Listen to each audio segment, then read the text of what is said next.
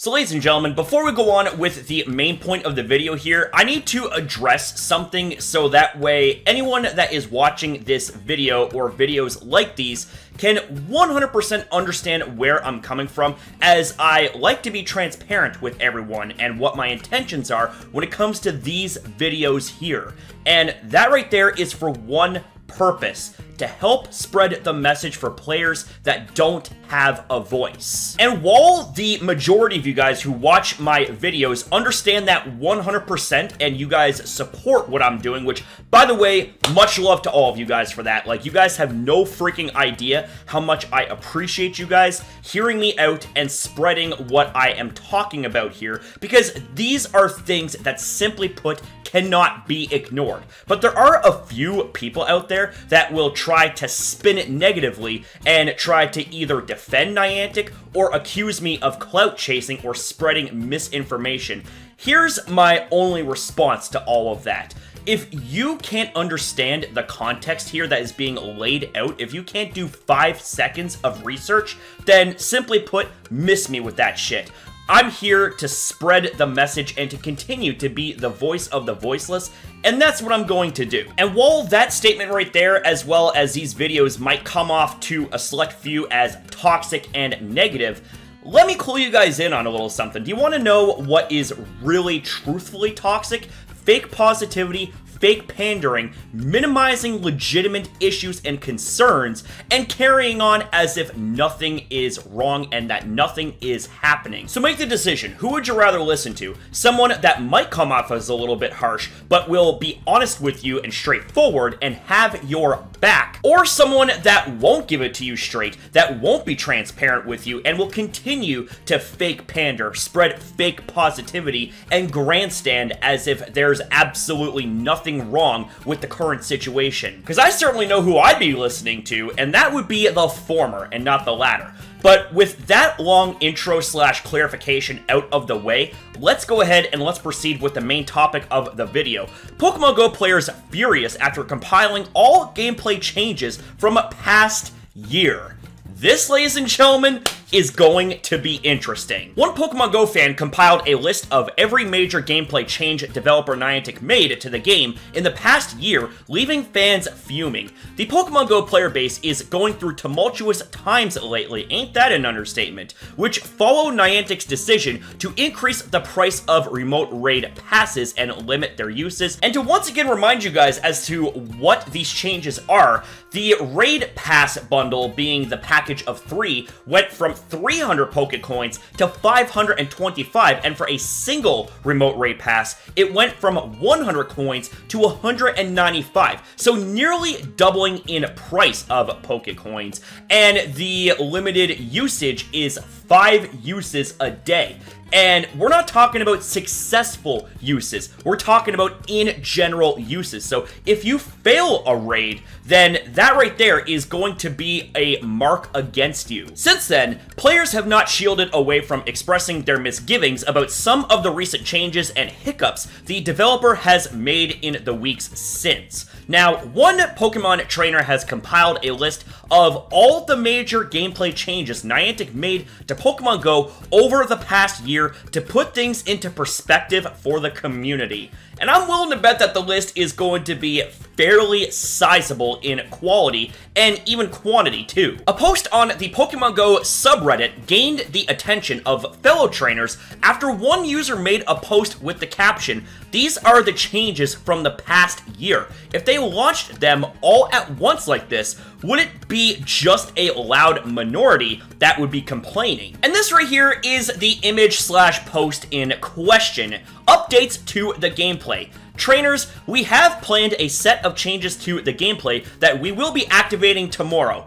Incense no longer works while stationary. Community days will last for 3 hours instead of 6. Remote raid passes will cost $195 each, bundles $525, and you'll be limited to 5 remote raids per day. Weekly 1 coin box will be removed. Elite raids will be introduced in person only. Exclusive raid bosses that can be fought on 1 day only. Requires multiple people to beat.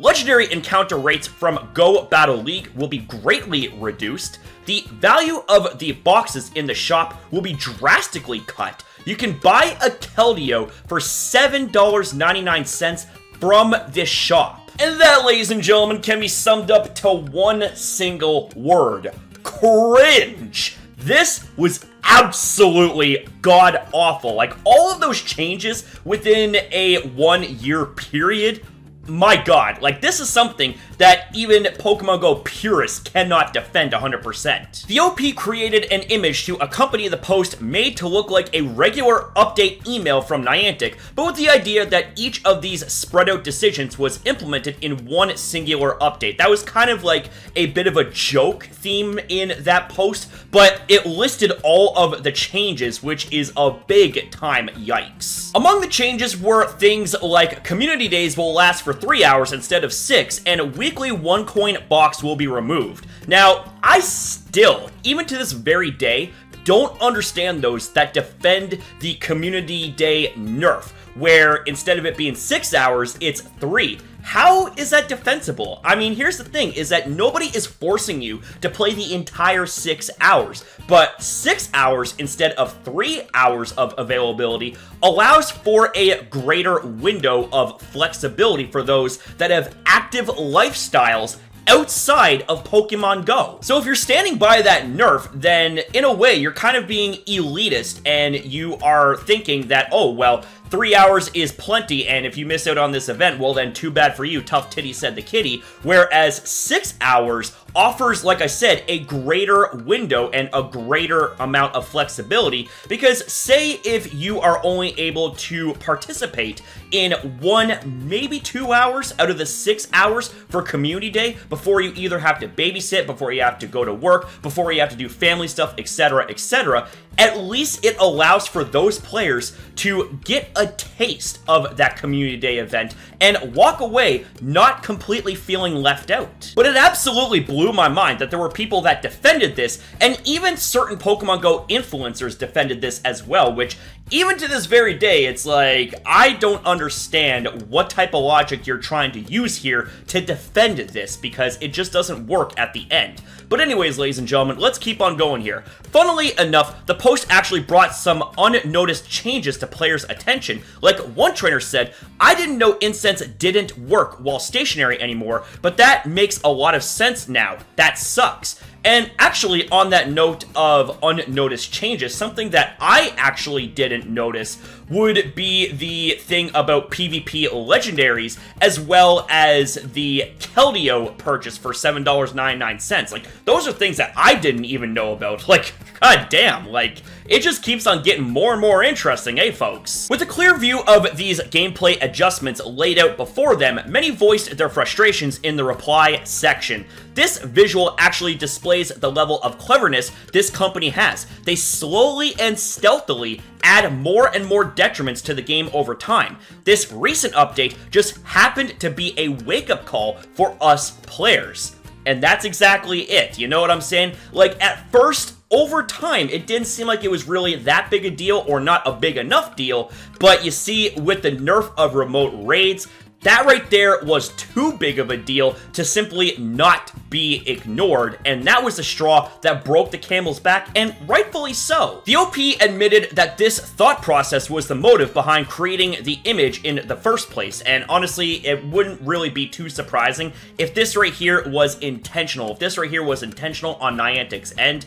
They may be stupid, but they're not stupid at the same time. At least they know how to piss off their players and self-sabotage their game. Nerfs and negative changes are sprinkled around in a way that when they hit, it will always be just a loud minority bitching that can easily be belittled or dismissed. Just something to think about for the next time they hit us with another not that bad change. And you know something? That actually kind of brings up a really interesting point, because for those that either still blatantly defend Niantic or try to minimize the impact of the concerns and issues that players have when it comes to these changes, If it was just one singular change, then it would be like, okay, then it's really not that big a deal. But because of the manner and the pace that these changes were rolled out slowly and stealthily over the last year, when it begins to add up, it's like the whole not that bad thing really doesn't work out. Now, another thing I want to touch base with you guys on real quick would be the petition revolving around remote raiding for Pokemon Go. As it stands right now, we have ourselves over 107,000 signatures, with there still being a good amount of active signatures as time ticks on. Now, the reason I bring this up is because there were some comments made saying that, oh, this right here is a drop in the bucket compared to the millions upon millions of active users in Pokemon Go. Well, let me give you guys a little bit of food for thought if we want to go with that mindset here. Just because you have 75 plus million active users of Pokemon Go doesn't mean they're actual people. Sure, it takes an actual person to play the game, but who's to say that that one single user doesn't have multiple accounts, which contributes to the overall figure of the millions upon millions of active users. It's really 75 plus million active accounts. So that's really about it here for this video. I wanted to not only address the main topic in the article, but also kind of address a couple of other little things as well, involving negative criticisms for Heroes Niantic. Now, understandably, not everyone is going to have the same mindset. Not everyone is going to agree, and that's absolutely fine. If you are going to actively disagree, then number one, remember to maintain civility and maintain the gentleman's rule in discussion and debate.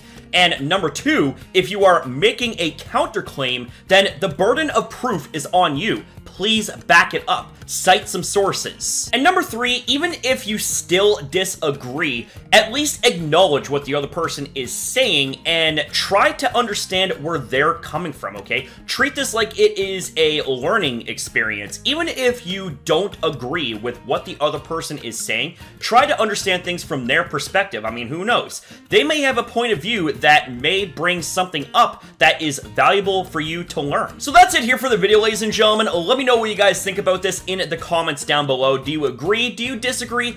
Either way, I always love to hear you guys back. Thank you very much for watching. Thank you for your time as well in viewing this video. Have yourself a damn good one, you beautiful people. Be kind to yourself, be kind to others, and I'll see you next time.